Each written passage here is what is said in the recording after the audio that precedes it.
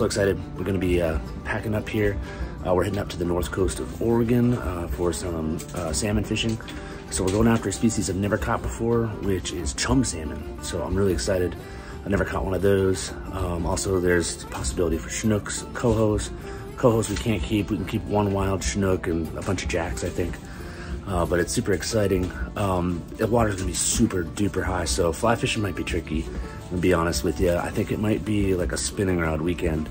But we'll see. We'll see how it goes. If I can fly fish, especially if I can spay cast out there, that'd be super cool. But I'm thinking it's gonna be ripping because we're getting a major storm coming through, big atmospheric river. So I'll wish us luck and we'll see you guys in a minute.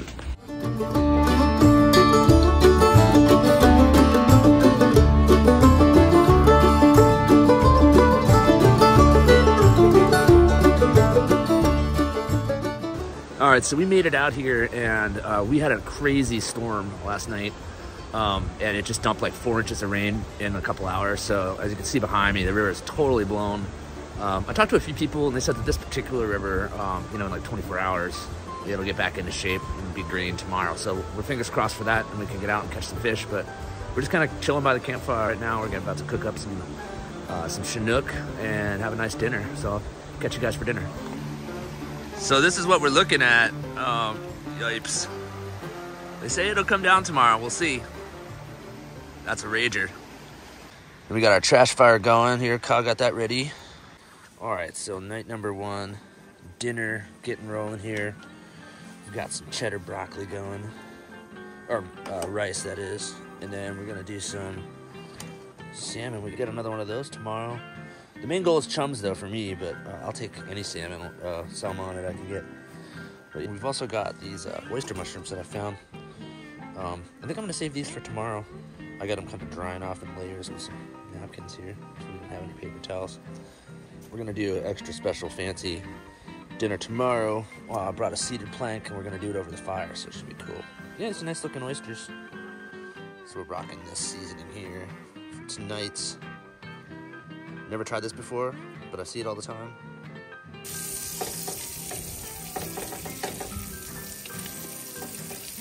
Got a baste. I wish you guys could be here to smell this. It just smells so awesome. Looks like, yeah, it's perfect. Base, it's looking really nice. Needs about maybe 5-7 minutes on that. 2 whole fillets, so thanks to Kyle for the salmon. I can't wait to dig in. One of these, or oh, you got your spoon. Yeah, I got my spoon. Gotcha. All right, as you guys can see, organization is not our strong suit here, but yeah, go right for the shoulder. Yeah, the shoulder. What do you think? Yeah, cooked right. That's good. Oh, that's amazing. Oh yeah. Dude, that's cooked perfectly. All right, let's try the rice. It's got like creamy, almost like a risotto style rice. It's excellent. Oh man, that's so good. Yeah, we're gonna have salmon again tomorrow night, so we'll see you on that one. All right, so there's where we crashed last night. It was rather uncomfortable, as it usually is when you're sleeping in your car. My air mattress deflated, so it wasn't the most fun. I woke up about 3:30 and I couldn't go back to bed. So we're gonna get ready, maybe make some coffee and head on the river. I think it's still too high for fly fishing today, so I did bring a spinning rod. So I'm just gonna huck that. Then maybe later today when it comes down a little, we can do the fly rod. All right, so good morning. So this is technically day one because the river was so blown out yesterday, we couldn't fish at all. So after a slow morning out there, cooking some eggs, and of course I forgot the spatula at home, so we've been flipping them with the hatchet.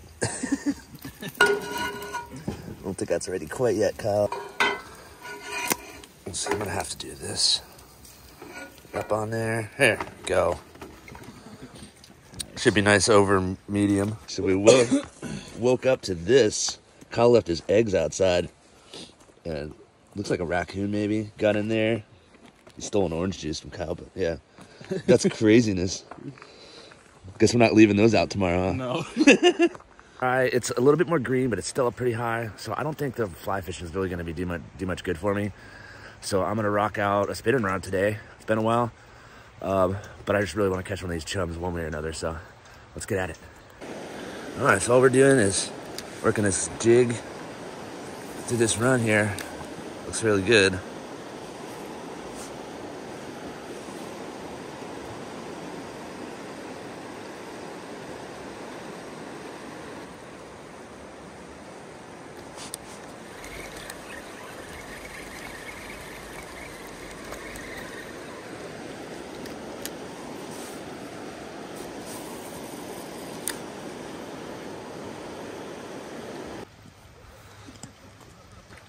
It's a good problem to have, but I'm gonna go find my guide buddy. Tell him get your boat. Yeah, right? Yeah, this is definitely This is killer. And we're here right at the right time, too. perfect. I'm excited. Well, hopefully a lot of people have to go to work tomorrow and they won't be here.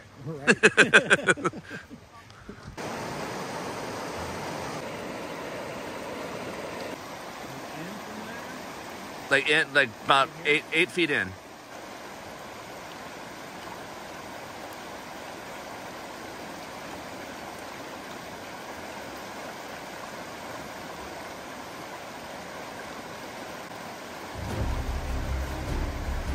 Oh, fish are on!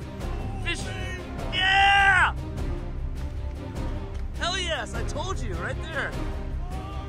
Hell yes! Oh! Hell yeah! Hell, you're running through it. Hell yes. Don't let him get down in that tree.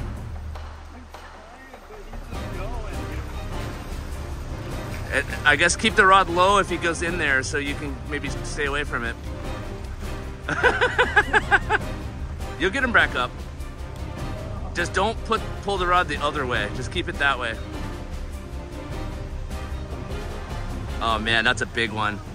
That's a huge fish. Oh, I thought I had my waders on. I started walking out in the water. He's still taking line. Shoot, man, that's a big fish. I didn't see it because I was trying to get the net.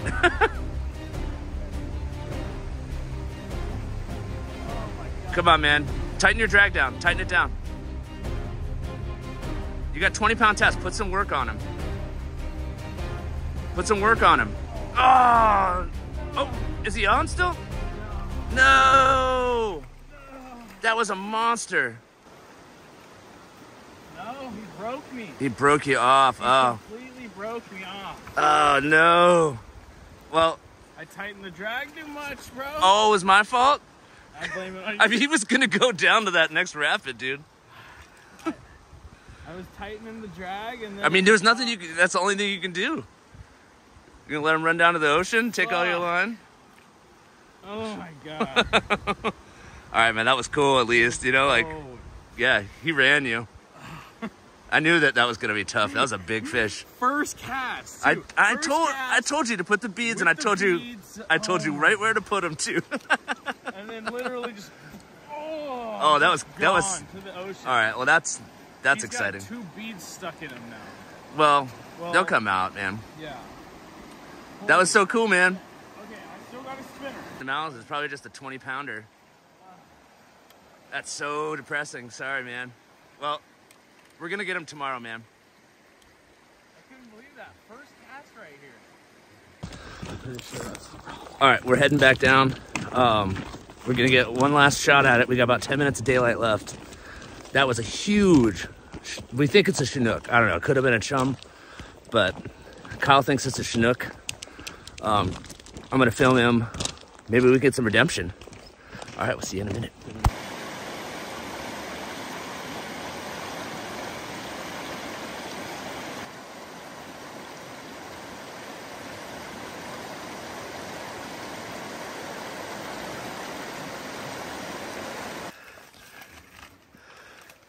And that was the last time Kyle had his spin finger.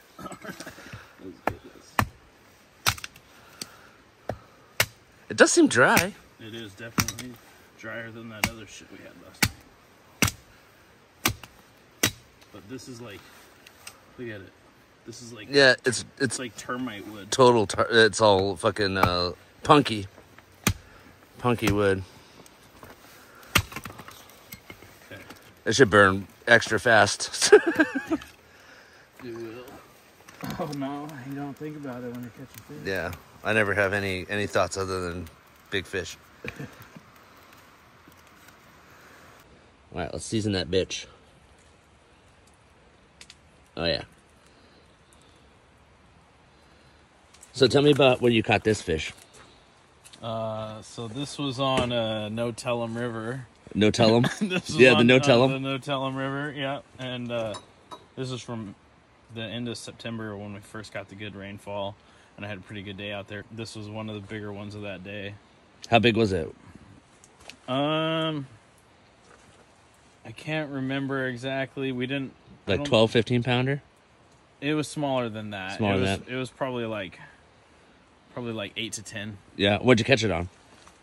This one I think was caught on eggs. You caught it on eggs? Yeah, I'm pretty Nice. sure this one was caught on some Ammerman's eggs, if I remember correctly. What else did you catch that day? I caught a couple coho. I caught like 2 small coho jacks, but I let them go. 'Cause Nice. They were just kind of like trout size. Yeah. And then I caught a couple more Chinooks, and I took a couple jacks home, and Nice. yeah. Yeah. So I just brought the bigger, fattier one to bring with us camping. And thank you for that, man. It's gonna be delicious, right? Hell yeah! Yeah, The I'm one gonna- we had last night was. Yeah, it was good. We're That was just the other we're gonna have a better one tonight, I think.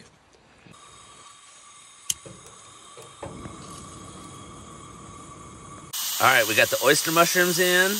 We're gonna have to stir them with the hatchet, I guess, because I forgot the spatula. My hatchula. So we just got some butter in there and some oyster mushrooms. This is why you always bring a cast iron pan if you're using a hatchula as a spatula. We're gonna season those babies up. Yeah, this is not recommended with Teflon pan. Not Teflon, no. All right, we're gonna use the same fish seasoning because we forgot the seasoning too. We're on a roll. Oysters smell so good. We're gonna cook some mac and cheese. And then some slamming salmon on the cedar plank. Didn't it look awesome? It's got a really nice color to it. It was delicious last night. If you live in Oregon, you know that there's not very many places where you can actually catch chum salmon. It's all catch and release here, which is fine because not a lot of people like to eat chum salmon. I'd probably try it, but they're not very common here. Unless you're on this river that we're not gonna tell you the name of, but what'd you call it? The No Tell 'em River. The No Tell 'em. Oh yeah, we're on the No Tell 'em. All right, so here's our salmon camp caper and lemon salmon going on the cedar plank. We're gonna put it on that fire here in a minute. We've got some mac and cheese we're gonna hook up. I don't know, I couldn't resist. Wisconsin 5G cheese blend, bronze cut, whatever that means. But yeah, it's gonna be a good dinner. And I got the oyster mushrooms in here. They're all done, nice and crispy oyster mushrooms that I got off of a log right next to where Kyle lost that giant salmon. So, gonna be a good dinner. Look at that fat content on that. That's gonna be good. And it's smoking and cooking at the same time. This is the money shot right here. Oh, the money shot. The money shot. Oh, look at that fat dripping out of there. Oh man, that's dope. All right, it's time. A little cooler. We're gonna pull it. Don't burn your finger. If you burn your finger, you can't let it go. You gotta bring it all the way over. All right. Oh, are you burning? No, it's just the. Look at that. Look at the fat dripping off of that. We're gonna reheat the mac and cheese because I timed it poorly. But yeah, man, that looks great. Let's let that rest for like maybe 5 minutes, and then let's get digging in. All right, so here we go. This is gonna be. You want that much, Kyle? You like that much? Do you want to do like? Oh, you 3 wanted pieces? you wanted the middle, right? Yeah. Do you want? All to right, do you like want the 3 middle. pieces? Okay. So let's do. That's a big piece. Yeah. 2 bowls for you. Oh, it's stuck to that. Oh man, that looks so good. So there's the salmon. let's get you some of the oyster mushroom mac and cheese. Oyster mac. Chunky corner piece. Corner piece is always the best piece. What do you think? Oh yeah. Oh dude, that's it's dope. Good. That's definitely better than last night. Better than last night? Yeah, for sure. All right, let's go for the oyster mushroom mac and cheese. Okay. Gotta get the mushroom. Ooh, I'm doing a bad job with lighting here. Here we go. Okay.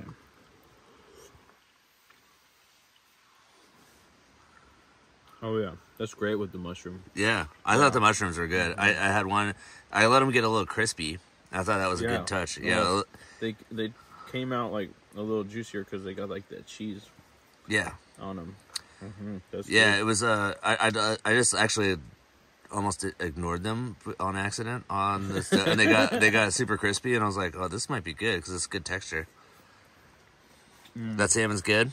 Oh yeah. Oh hell yeah, man. Thanks for providing the salmon. No problem. Yeah. Thanks for cooking it. Yeah, man. All right, so it's time to check our salmon. So we're going to try the oyster mushroom mac and cheese, and we can see how that is.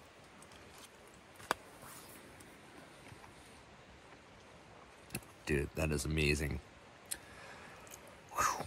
That is so good. The mushrooms are extra crispy. I put them on the grill and I forgot about them and they got extra crispy, and man, the texture is amazing. All right, and then now for Kyle's Chinook salmon. And I got the head piece, which I always like the head pieces because I like mine a little bit more medium rare salmon wise. So let's check it out.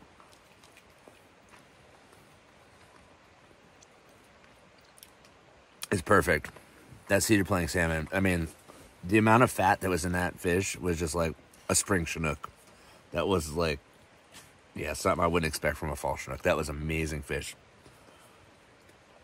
Tomorrow's going to be a great day. We're going to go get those chum salmon, and we're going to release them all because we can't keep them in Oregon. Not that we would probably want to, but man, it's going to be a fun day tomorrow. All right, we'll catch you guys then. All right, so we are down at the spot. It's really early. It's going to be not going to be light for like another hour. There's already a bunch of people here, so not my like ultimate fishing, but you know, there's not too many places to catch these fish in my state of Oregon, so we got to kind of crowd in a little bit if we're going to catch them. But anyway, yeah, we'll see when we get down there and the sun gets up when we can see anything.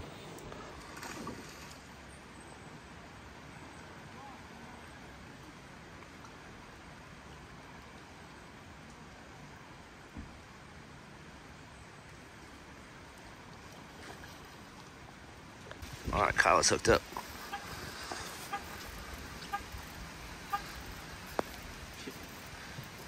Did you look at it yet? No.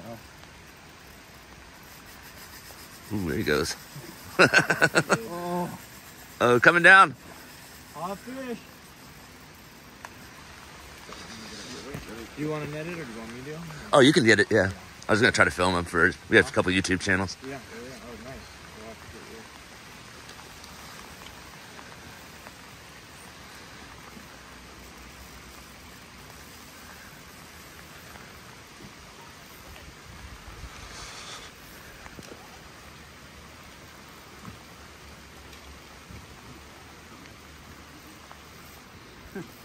Nice. Oh, he's way down there still. Yeah, man.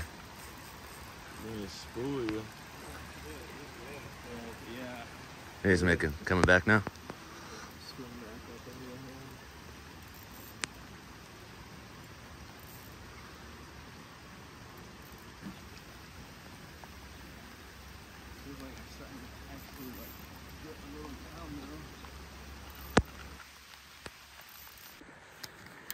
You know, things are starting to heat up a little bit. Both caught a fish already.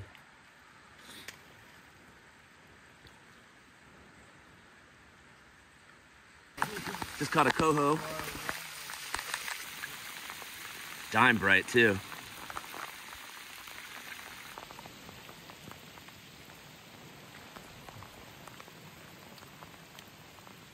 Oh, is he still hooked? No.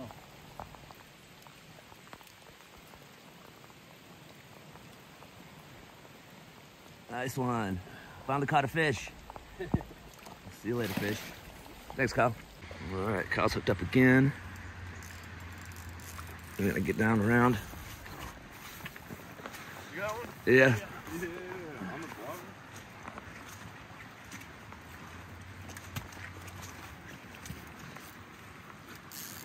Oh yeah, redemption. I'll get down there in a second.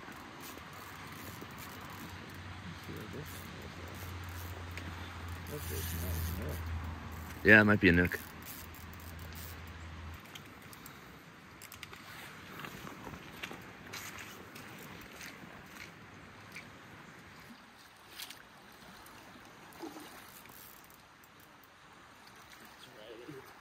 Yeah. Got the chum. He's all wrapped around. Yeah. His teeth are in the net. There he is.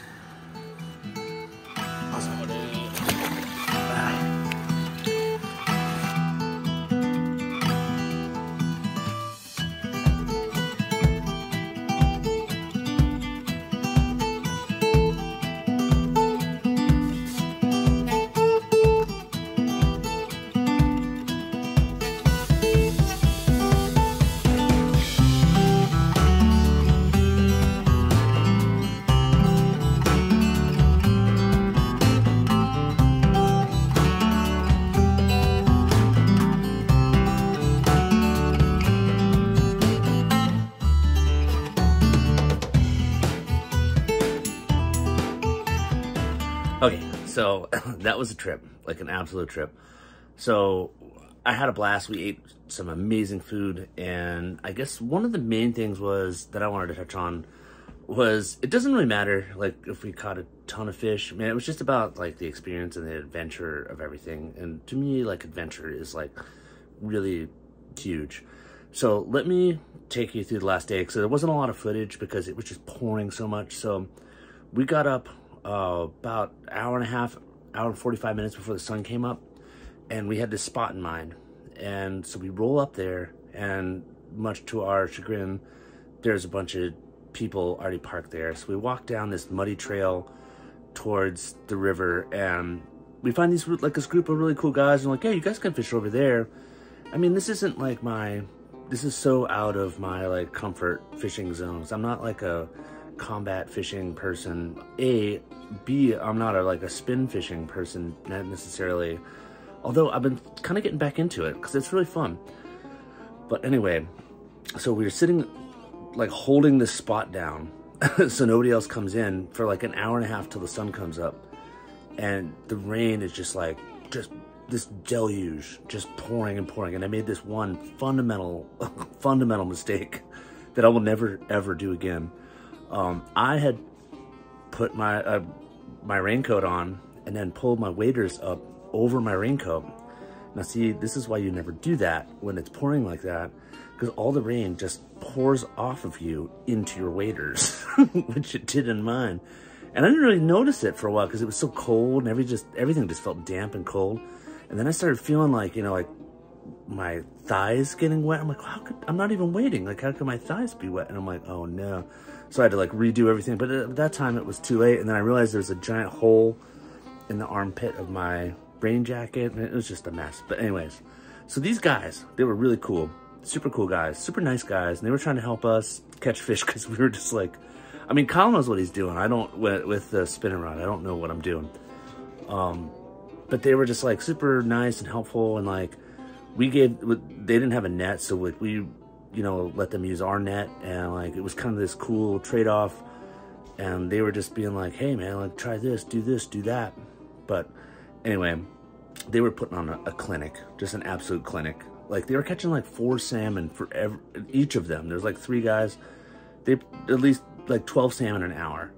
Like it was just embarrassing how bad we were doing. Like we didn't deserve that like primo spot that we had, you know. And then yeah, but they were awesome dudes and it was super fun.